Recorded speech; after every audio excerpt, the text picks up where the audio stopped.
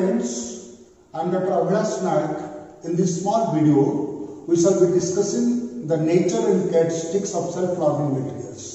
As we all of us know, in the face-to-face classrooms, in the conventional classrooms, the teacher occupies a very important role because he has to do everything inside the classroom. He has to give instruction, he has to guide the learners, he has to motivate the learners, he has to give assignments to the learners, he has to evaluate the assignments, he has to give feedback to the learners on their performance.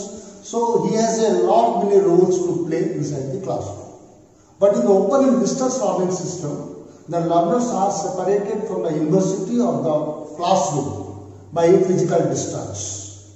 So the self-learning materials, they play a very important role in bridging this gap, in bridging the absence of the teacher inside the classroom. They combine all the roles of a teacher inside the classroom. Now let us discuss what are the different characteristics which differentiate the self-learning materials from the conventional textbooks. First of all, the self-learning materials, as the term indicates, they are self-learning. They help the learners learn on their own, become autonomous learners, because it provides them all directions, all suggestions, all hints from time to time to learn on their own. They are self-contained. Self-contained means they are self-sufficient. A learner doesn't require to go outside, refer to other sources to understand the concept or ideas given in the self-learning materials. They are self-explained. That means the explanation of the concepts and ideas is very, very clear inside the self-learning materials. A learner doesn't need to go to a teacher to understand what the concepts are. They are self-directed. As I have already said, there are directions, there are hints, there are suggestions for the learners from time to time, and the learners, they move from one step to another with these directions, suggestions and hints. They are self-motivating. They are self-motivating because, like a resourceful teacher, live teacher, they motivate the learners, they encourage the learners to move from one step to another, to give them feedback on their performance. The learners remain in touch with the system. They are also self-evaluating. They help the learners evaluate themselves. There are self-assessment questions, there are in-text questions, there are different kinds of other mechanisms which help the learners check their progress from time to time. So they are self-evaluating. Most importantly, they are self-active.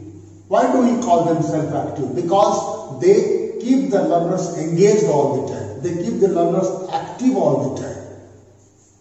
Well, how do they do it? They do it by giving three different kinds of activities. The first of them are thinking activities, second of them are doing activities, and the third of them are writing activities. What are the thinking activities? Thinking activities are there in the form of self-assessment questions. These questions are of various types. They could be short answer type questions, they could be long answer type questions, and these questions prompt the learners, they motivate the learners to use their higher order thinking skills and use their critical thinking abilities. Now we have doing activities. What are the doing activities? The doing activities are those activities which demand a learner to use the skills, the abilities, the theoretical knowledge is applied in these activities. These activities could be the field activities, the study tour activities, the practicals which are conducted in the labs,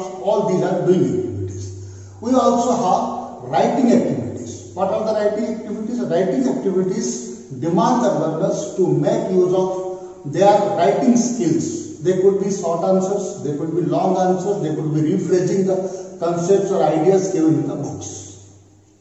Self-learning materials are also important because we have access devices throughout the materials. What are the access devices? Access devices, they make the self-learning materials usable, easily accessible to the learners. We find self-learning materials with access devices at the beginning, in the middle, and after the study of the unit. What are the access devices we use at the beginning of a unit? They could be the structure of the unit, There could be a concept design. There is a set of objectives also. There is an introduction. All these things, they set the tone for the study of the unit. Then we have the access devices during the study of the unit. What are those? There are the headings, the subheadings, the illustrations, the examples, tables, figures, which help the learners understand the concepts and ideas given in the unit very clearly.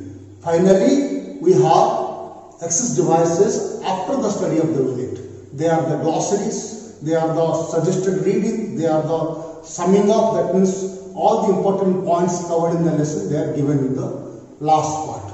And we also have the answers to self-check exercises. They are also given after the unit has been studied. So all these things, they make the self-learning materials important and different from the conventional textbooks. Thank you very much.